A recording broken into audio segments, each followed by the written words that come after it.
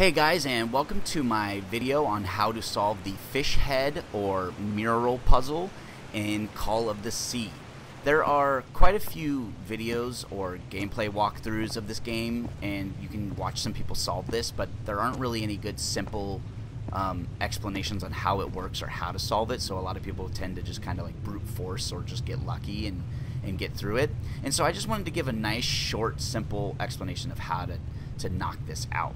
Now, the first step is to make sure that you have the right page full of notes and have all the notes written down. And it's pretty easy. All you got to do is walk around the fish head and interact with all of the things you can interact with. The murals, the buttons, some of the notes, a bunch of notes over here.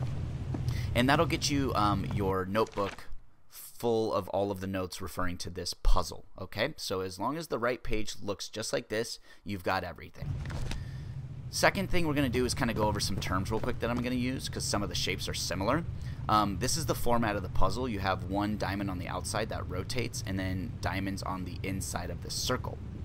So we are going to call the rotating diamond the North Star. And then we'll call the diamonds on the inside either golden diamond or yellow diamond or just diamond. For reference, here's the puzzle. Here's one of the puzzles. There's the North Star, and then there are 3 golden diamonds on the inside. Alright, so now let's jump into the first puzzle. Now the key to this is the note at the bottom of the right page, this circle that is broken into 4 quadrants. All we have to do is take a look at the symbols and determine how many times it is in the circle. How many quadrants does that symbol represent in the circle? So if we take a look at this first symbol, this is the symbol for liquid. How many quadrants is the symbol liquid in? 2. Quadrant 1 and quadrant 3. So all we have to do is rotate the northern star so that the golden diamonds are in quadrant 1 and 3. And that's why this one's the easiest, because as we look, it's already set up. North Star right up here, and then the gold diamonds are in quadrant 1 and 3. Let's head over to the second puzzle because this will give a little bit better visual on how to do this. So, second symbol. It's the very top one, transformation. So, how many quadrants is the symbol transformation in? It's in only one of them, quadrant number 2. So, all we have to do is rotate the northern star so that the golden diamond is in quadrant 2. And if we look at it right now, it's in 1, 2, 3, 4. The golden diamond is in quadrant 4. So let's rotate it. And now we'll redo it. So if you take a look at the diamond over here, that makes this quadrant 1. And now it's in quadrant 2. So this one's good to go. Alright. Let's jump over to the third one. The third symbol is life. How many quadrants does the symbol life come in? 3.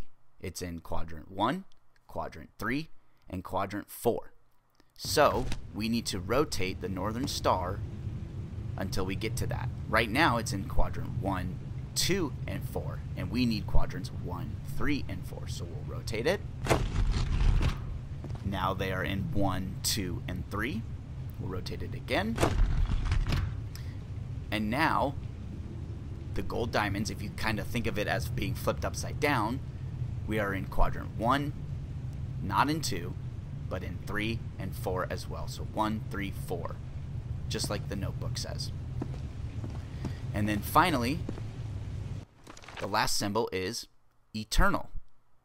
How many segments or quadrants does the symbol eternal show up?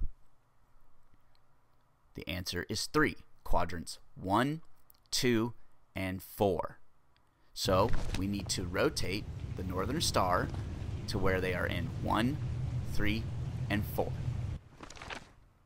1, 2, and 4. Excuse me. 1, 2, and 4.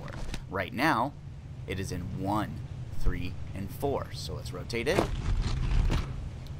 Now it is in 2, 3, and 4.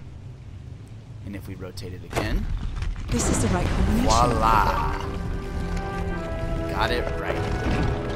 And just to show you for reference, if you take a look, here's here's the Northern Star. So then if you think of it upside down, you've got the golden diamonds in segments 1, 2, and 4. Just like the notebook shows. Such a simple puzzle, but it's also very easy to overthink it, and you can really get lost in some time in this, just like I did. I spent a couple hours trying to figure out such a simple, easy puzzle. I really do hope this helps cut down some of the time you spend. I really hope you enjoyed the video. If this helped, leave a like. I really appreciate it, guys. This was a lot of fun to make. Good luck out there. Peace out.